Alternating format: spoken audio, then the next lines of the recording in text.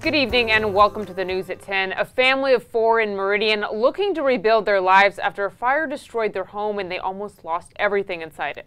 Joey Prechtel met them today as they were going through the house trying to find items that could be saved. And while they're doing so, they also took a moment to consider how close they came to not getting out alive. Yeah, Brian and Gretchen, 30 seconds to a minute may not seem like that much time, but to Casey Martinez and her family, that time was the difference between life and death. As firefighters told them afterwards, if they had stayed in just that much longer, they wouldn't have made it out. Now they're tasked with rebuilding and finding a new normal. Welcome to my abode. Adele Reed is walking into her home damaged by a fire. It doesn't look that bad from the outside. But taking a step through the front door reveals the actual amount of damage. All the furniture's gone.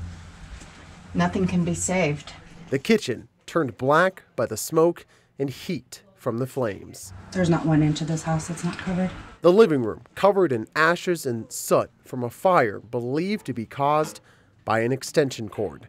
The items left over turned into melted pieces of plastic. I mean, the TV is melted on the ground.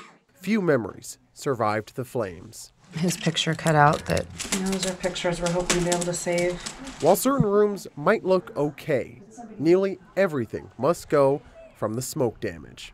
We've shed our tears. At one point, you wonder if it would have been better if everything would have burned to the ground, because it's kind of the same result. Yep.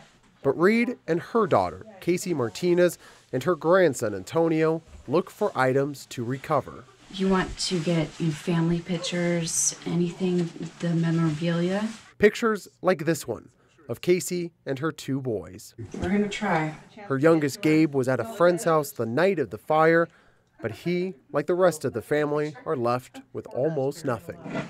And the 3 that were home barely made it out. Because the smoke was so intense that 30 seconds to another minute, the smoke would have taken us and we wouldn't have made it out. But Antonio got everyone outside. And I heard the alarms go off. Then I saw the glow of the fire coming down the hallway. So I woke my mom and my grandma up. So Mom and Grandma can only think of one word to call him. Oh my, he's a hero, completely. And I said he's going to have to get used to that, but I'm going to be calling him that for a long, long time.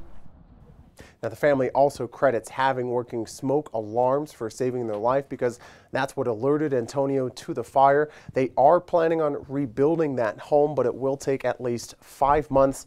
In the meantime, a GoFundMe has been set up for them because, as you saw, everything must go. We have that link on our website. Guys? Well, if there's any reason for me to go home and check the batteries in my smoke alarm, that would be a reason, definitely.